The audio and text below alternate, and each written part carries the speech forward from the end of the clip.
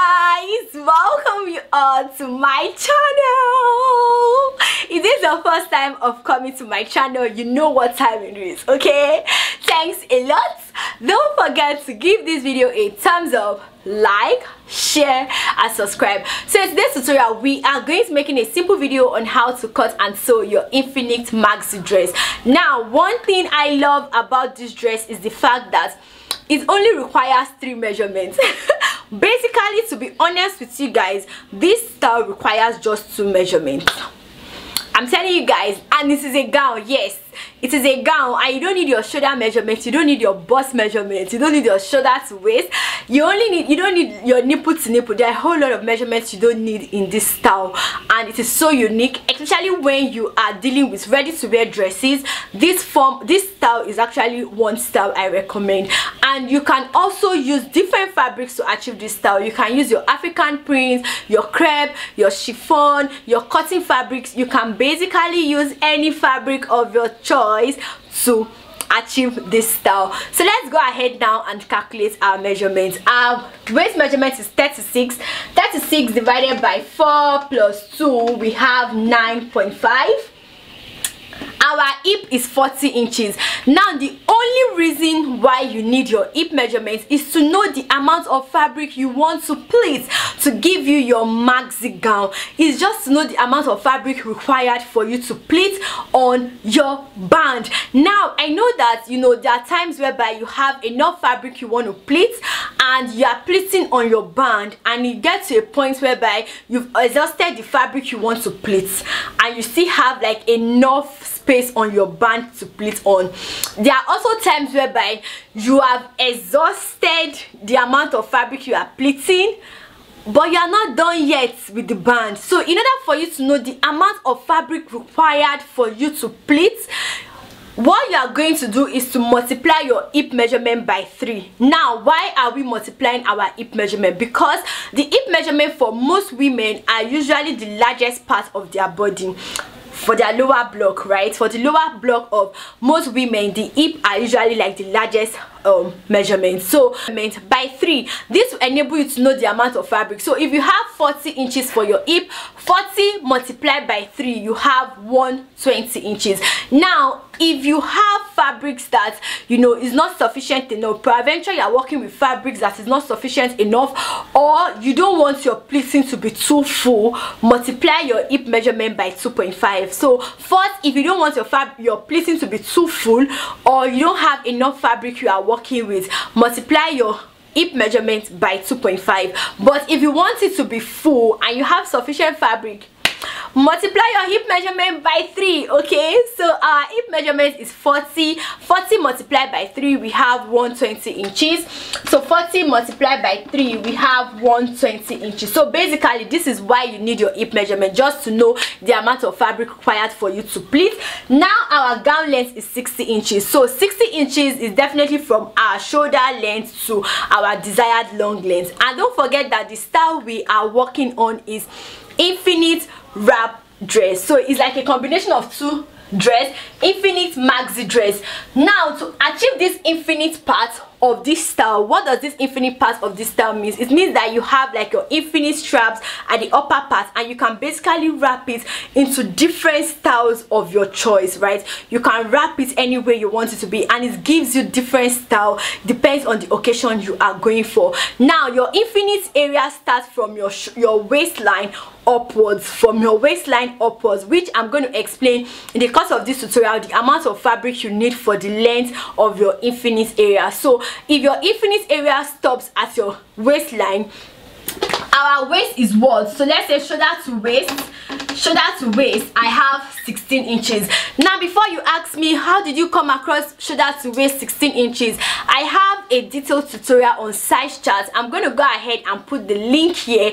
Please ensure you watch this tutorial after watching this. So this size chart enables you to know how to calculate all your measurements, shoulder to waist, shoulder to knee, nipple to nipple, and all the measurements required and the standard for it. I've also gone ahead, because I love you guys, I've also gone ahead to produce the printable form of size chart for you all, so you can basically print it out. Let me show you guys what it looks like. You can see this is like a very large this is like a very large printable size chart. I've gone ahead to compile the size chart together. All you have to do to get this is to send us an email in the description box or message us with the WhatsApp number in the description box. So basically check out the description box for details on our email address or our phone number. You can reach out to us there to order for your printable form or size chart, and this comprises of so many measurements like your top length, your gown length, and the size chart is basically from size 4 to size 24.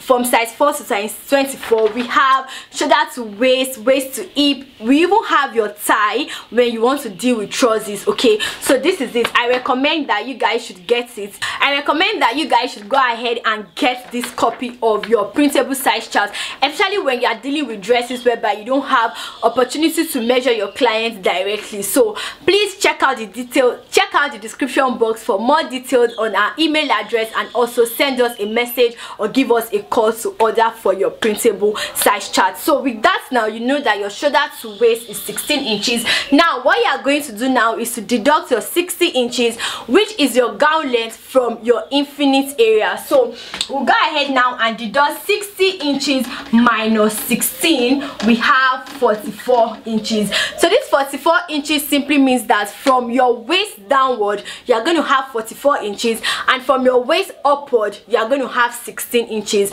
Now don't forget to always add your sewing allowance to your measurement. So for this infinite now, where we have 16 inches, I'm going to go ahead and add 1 inch to it, so I'm going to have 17 inches. While for the lower part, which happens to be our waist downward, I'm going to go ahead and deduct my band.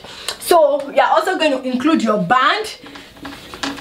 I'll go ahead now and include my band. Now the size of your band depends on what you want. You can use like a tiny band or a big band, it depends. So if you want your band to be big, let's say 3 inches, you go ahead and deduct 3 inches. If you want your band to be 2 inches, you go ahead. If you want like a tiny band or maybe 1.5, you can go ahead and deduct it. But I think basically from 2 inches upwards is fine. So for me now, my band is going to be 2 inches for my band. So I'm going to deduct these 2 inches of my band from this waist to gown length. I hope you guys get it. You are going to deduct your band because your band is also included from your waist to your gown length. So we'll go ahead now and deduct 2 inches. We have 42 inches now. So this 42 inches now is from after your band downwards. You have 42 inches. Now what are you going to do now? You still go ahead and add 2 inches for your sewing allowance, and don't forget that because this is the lower part of your dress, you are going to hem it automatically. So plus 2 inches, now you have 44 inches. Now your band is 2 inches. Don't forget to also add your sewing allowance to your band.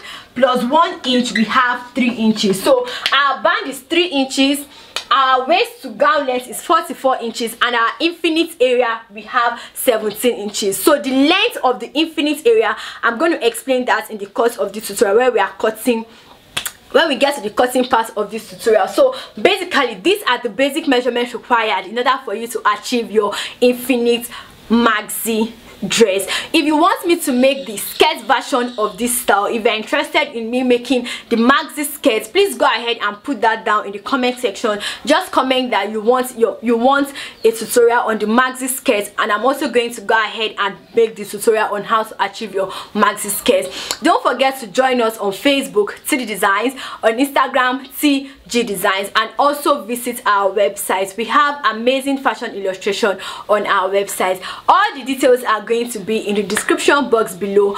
Trainings are available, both online training and physical training, and don't forget to order your size chart. It is so important for you as a designer to have a size chart you are working with. And one thing about this size chart is the fact that we can produce the size chart to be custom made based on your customer size. I hope you guys love that. And don't forget that the size chart starts from size 4 to size 24. So now let's move to the cutting part of this tutorial. And please, if you have any question or any topic in the course of this tutorial, feel free to drop your questions in the comment section. Now let's move to the cutting part of this tutorial. So for me personally, you know, I love it when my maxi skirt sweeps the floor. If the skirt wants to be long, let it be long. If it wants to be short, let it be short. But it depends on you actually, you know. if you want to make like a short form of maxi skirt, you are still going to use the same method, right? Or a mid skirt, you are still using the same method. But for me, I want to feel like a rich auntie vibes, okay? So I wanted to sweep the floor as I walk. So I'm going to make use of the whole length, which is 45 inches for the length of my skirt. Now for the amount of fabric required this way, which will be your width, multiply your hip measurement by 3 or multiply your hip measurement by 2.5. Now how will you know which of these calculations should you use? 1, it depends on the amount of fabric you are working with. 2, it depends on how full you want it to be. So if you want your maxi skirt to be very full, multiply your hip measurement by 3. You're going to have it very full. If you don't want it to be really full, you can multiply your hip measurement by 2.5, but multiply by 1.5 or by 2, it is wrong. It is not going to go around your waist, okay? So it's either you multiply by 2.5 or you multiply by 2. So my hip measurement now is 40 inches. 40 multiplied by 3, I'm going to have 120 inches. So it means that for the width this way, the amount of fabric I need for the width this way is going to be 120 inches. So I'll go ahead now and measure 120 inches and show you guys what it looks like. So guys, this means that for the wideness this way we have 120 inches, and for the length we have 45 inches. So we'll go ahead now and set this aside. So guys, the next thing we have now is our band. So for the wideness of the band, I have about 5 inches. By the time I'm done folding it into 2 this way, I'm basically going to have 2 inches for my band. So for the length of my band, we are going to use your waist measurement, which mine is 30 inches. So I have 33 inches for the waist because I went ahead to add about 3 inches to the waist, right, because of the zip allowance at the back plug. So what I'm going to do now is I'm going to go ahead and iron my paper stay to the band, just to give it a form of structure so that it can stand pretty well. So once I'm done, I'll show you guys what next you have to do. So guys, this is the band, right, and this is the lower piece. So what you are going to do now is you're going to go ahead and gather up all this fabric, right, which is your hip multiplied by 3 to your band, and your band is your waist measurement. So you are going to gather this hip measurement multiplied by 3 to your band, and I have a detailed tutorial where I explained how to make use of your gather's foot. So I'm going to make use of my gather's foot to pleat this on this band.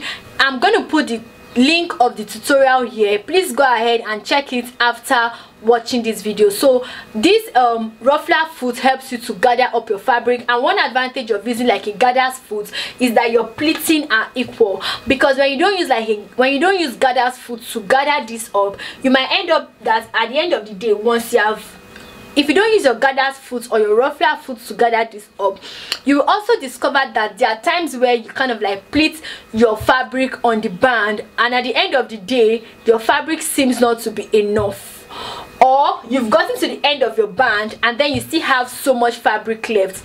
If you've experienced that, please put that in the comment section, so that we can just encourage one another. So if you pleat manually, it's either at a point your fabric might not be enough to go around the band, or once you are done with the band you still have enough fabric left. So but your gather's foot helps you to pleat it equally. And please go ahead and watch this video. I explained how to do that. I'm not going to do that in this video because I don't want this video to be too long, but you can watch the video I'll put on the screen here. So now we'll go ahead and just gather this up to our band. So you're going to gather all of this into your band. So once I'm done, I'll show you guys what it looks like. So guys, now for the straps, okay, if what you want is like your infinite wrap maxi dress, so you need to have your strap. So for the wideness of this strap now, I have about 12 to 14 inches, and this is because basically this is supposed to cover up like your bust area in the front block. So I have 12 inches.